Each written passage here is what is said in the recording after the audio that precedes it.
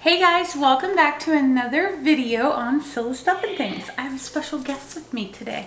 I'm helping. You are. This might be our next business adventure. You never know. Oh, come on, stop it. Hey, it's much easier than a food truck, which is what I wanted to do. This is true. Now, if you guys can't tell, I'm obsessed with charcuterie boards. And so we have a friend who just had a baby, and I thought this would be like a fun little thing to add to a dinner. So I picked up some boxes on Amazon, some little cups. I'm going to share all that with you. And yeah, you're going to make it look pretty because that's where you're good at that. Okay. Okay, right. So you're going to help me. Yeah, she had this idea to, she could do charcuterie gifts. We're going to do this little boxes that there's like 100 of them there. No, there's like 10. Okay, well, apparently we're giving away a lot of charcuterie boxes. But yeah, great gift idea, I think, especially for something like this, because you might make dinner for someone, you never know. You go to make dinner for someone, and maybe someone in the family doesn't like it very much. Right. That could definitely happen. So they have this as alternative, you know. Or someone that just had a baby might be wanting a few snacks. Well, and if they're having people over, they could pull this out and they don't have to deal with, this could be for a memorial service, a birthday party, anything. Right. And like Asa said, maybe people don't like certain things, so you can just do this for them. Yeah. So here we go. Let's make a charcuterie box. Let's get cooking. We're not cooking. Let's get assembling food products. You're going to notice that I am using different ingredients for this charcuterie. Don't forget, you can get, you can do a theme. You can kind of be all over the place. This one's going to be a little fancier because it's going as a gift. So I'm going to do the peppers and some artichoke. I got some biscotti, just whatever you want to do. These books are fun because they give you ideas, but as always, I don't follow a recipe. So just have fun with it. But like I said, these are the sweet peppers. Abby loves these, and they go really good with hummus. So I'm putting hummus in here. Yeah. So I thought this would be a nice little thing to accompany that with. Right. So Ace is going to make it look pretty in the box. We did put parchment paper in our little box, and these boxes are really nice. They're cake boxes or pie boxes. Dessert boxes? Yeah. And you can get them right on Amazon. So it makes it nice and easy. If you're giving this as a gift, you don't want people to have to worry about washing dishes and getting your dish back to you. So make it as easy as possible for them. Just get everything ready. Yeah, kind of get everything ready, and then I'll do the arrangement side of it. So a lot of these fancy cheeses, stuff like that, you can get these at your grocery store. We get them at Publix. They have a fancy cheese section at Publix. Yeah. So if you're more on a budget, Aldi has an amazing Aldi. Is it Aldi? Aldi? Yeah. Yeah. They have an amazing charcuterie section. We don't have one near us, but they have a really good section. And also Trader Joe's. Again, we don't have it near us, but I follow a lot of charcuterie Facebook pages, and that's where people get their items from. Right. These kind of things are pretty cool to get at Marshall's. So you can go to their section that have different things from all over the world.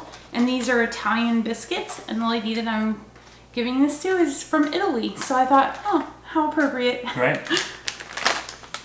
So one thing, when you're organizing this stuff, if you're giving it as a gift, don't use the half crackers.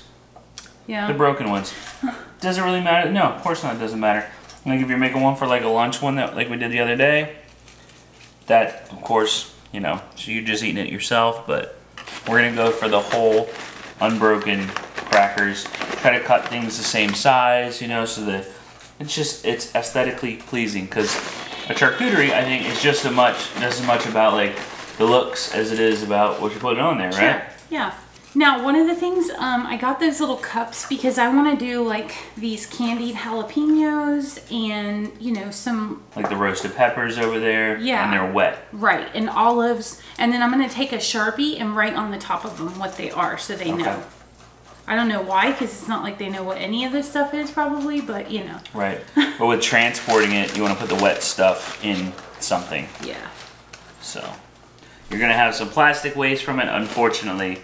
But if you got another idea for something that would be less waste, that'd be cool too. And if we were at home, I have little bowls and stuff. We use the glass ones. Yeah. But when you're transporting it somewhere else, again, you don't want people to have to worry about They can recycle these. Best part about the broken ones, snacks. Yeah, so we're gonna do, so all the little cup items in here, Yeah. you kind of want to get them in place, then get things around them, and then you can go back. So you don't really see the cup as much. See what I did with the tomatoes there? Yeah, I love that. So we're gonna take more blueberries. Yeah. And just kind of, so it looks like a heaping mound because it's kind of a tall box. If we're doing like a flat, see how it just covers it? Yeah. If we're doing like a flat charcuterie, that'd be different. But since it's a tall box, you kind of want it to look bountiful. Oh, you know what would be cool too? What? If you had like little disposable, tiny little Oh yeah, that would be charcuterie good. things. Yep. Isn't that pretty? That's really pretty. Dang. Sorry, I didn't mean to touch your butt. It's okay. What if you put this in something? This is a dip. That's what I want to do, there's but we don't have room. Watch her. That's real bougie. Well, I guess it's okay. Can we put more hummus maybe?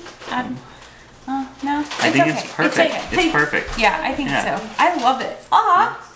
Okay, so I talked about the Sharpies in the beginning. We didn't use the Sharpies because we didn't use lids. Right.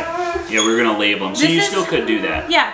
Thank you so much for your help. Of course. I am not good at the crafty, like, making it pretty part. That's where you come into play. You know, circles like the what's that? Biscottis, kind of like in the circle thing. Do Yep. that. You know, I stack things tall because it fills out the box more.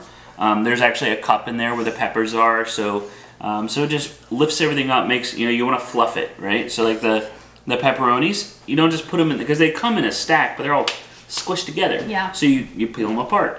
Take that extra time to fluff them. You know what I mean? Roll your deli meats up, things like that, because it's going to it's gonna just give it a better look than a flat piece of deli meat. I love it. It's So. perfect. Yeah, it worked out good. Also something I didn't do in this one, but I thought about doing was using food as dividers. Yeah. To section off your box, you could actually make like a grid of food. That'd be kind of cool. That would be cool. Yeah. All right. Awesome. All right. We're going to go deliver this. Can we hold it up? Yeah. Maybe they can kind of see it. Oh, Is it okay. heavy? Yeah, it's a good bit of food. You want me to take a... Yep. There we go. Doesn't that look good, guys? What do you think? All right, guys. Thank you so much for hopping on, and thank you because I asked you to come in and Sure, of course. make this look pretty. This is my first one going to someone else, so I want it to look pretty. Yeah. But if you have not already done so, subscribe, hit that like button, and we will see you next time. Get the whole family. I know. Bye, guys. Bye.